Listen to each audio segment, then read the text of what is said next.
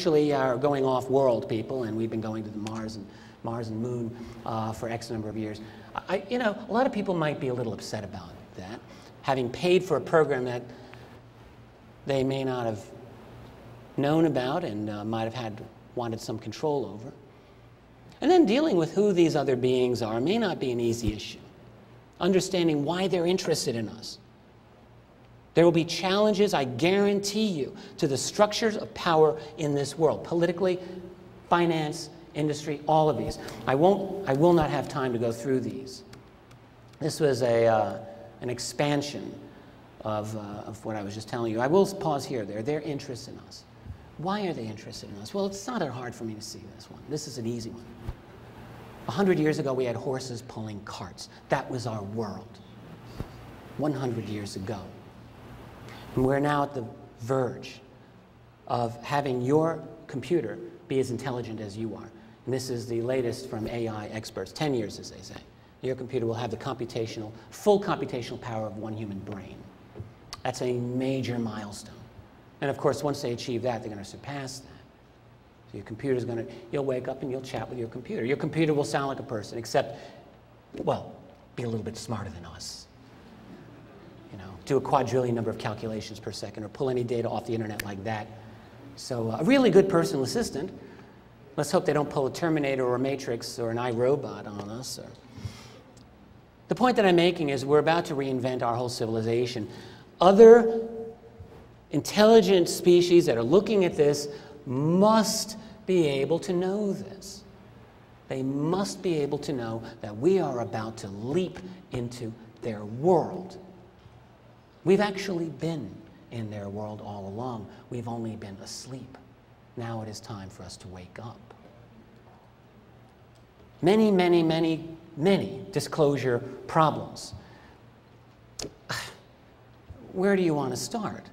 How do you undo a lie this big without angering so many people, without threatening your own status? Think back just a little more than 2 decades ago to Gorbachev and his glasnost, which 6 years later ended the Soviet Union. Spiral of reform became too much. It just got out of his control. You start talking about openness, and suddenly the Baltic states say, great, we don't want to be in your country anymore. Remember how you took us over in 1940? Oh, yeah, that, right. We're gone?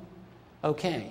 So what would happen after 60-plus years of a UFO secret? Would there be a spiraling out of control?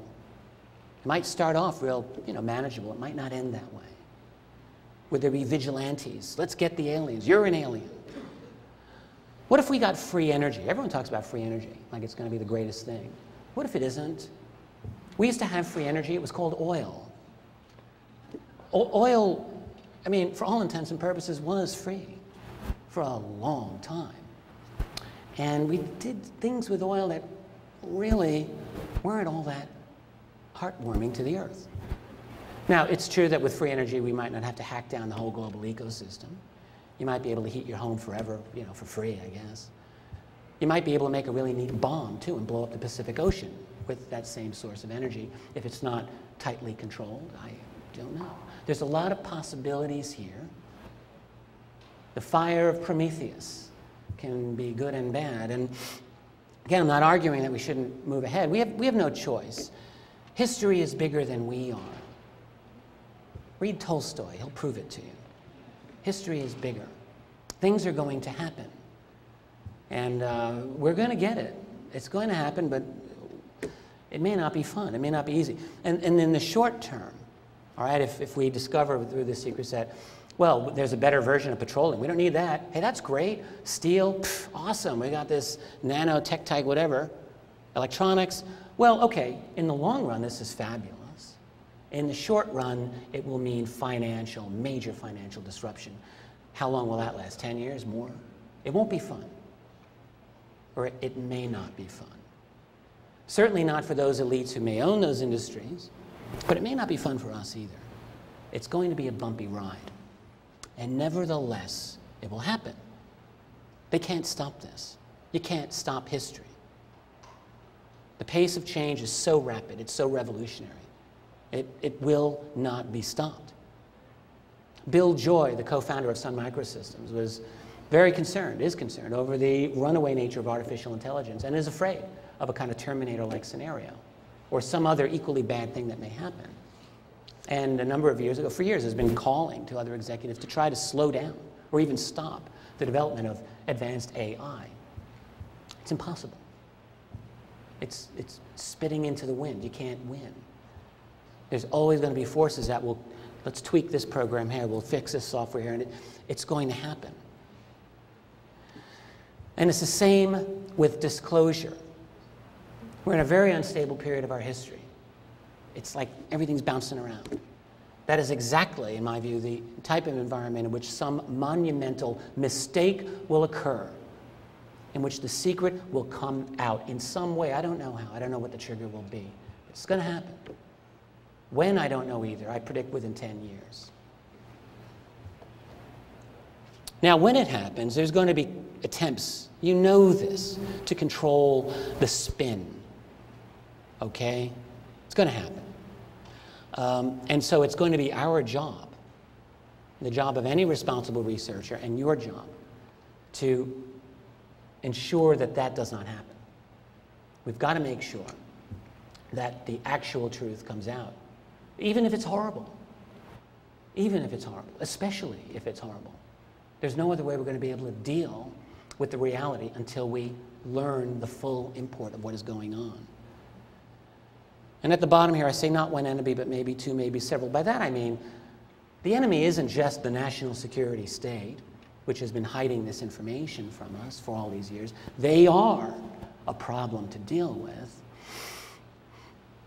But there may be some extraterrestrial or interdimensional or non-human intelligences that may not be working toward our best interest.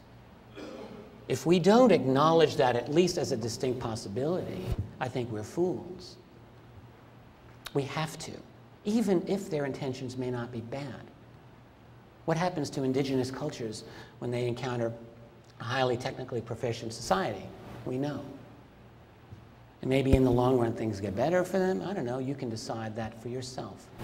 But the point is that we have to be vigilant against a variety of fronts here. Hope and fear. Fear is an enemy, we know this. Because when we are afraid, we react irrationally to things. We don't think through. Hope is an enemy too, though. That sounds kind of wrong, doesn't it? Everyone likes to have hope. Don't give up hope. But here's the problem with hope. Hope also deludes. We need to have a cold eye. We have to be able to look at reality in as alert and awake a fashion as we can. This is why I love the title of this conference, Awake and Aware. That is exactly right. What is true higher consciousness? Well, it starts with awareness, with seeing things as they are. Not as you want them to be, not as you hope they can be. You have to see them as they are. And it is only through going over that first large hurdle, I feel, that we can really attain a true higher consciousness, a true awareness in which we are awake, not asleep. Carrie often writes in her emails, awaken the dreamer. I think that is exactly the attitude that we all must have. We've been in a dream state and we have to wake up. That's everything. Thank you very much. If you have any other questions, you can go to my website. Thank you. I also, wow, thank you. Thank you very, very much. That's so much. I just want to say that I have, unfortunately, a limited number of books here. I will be at my table in the back right outside there, and if you are interested in a new book, I have it. I'll be glad to sign it for you. If I run out, they're easily available on my website or through Amazon.com. Thanks very much. Richard, thank you. Richard, thank you so much. Does this work?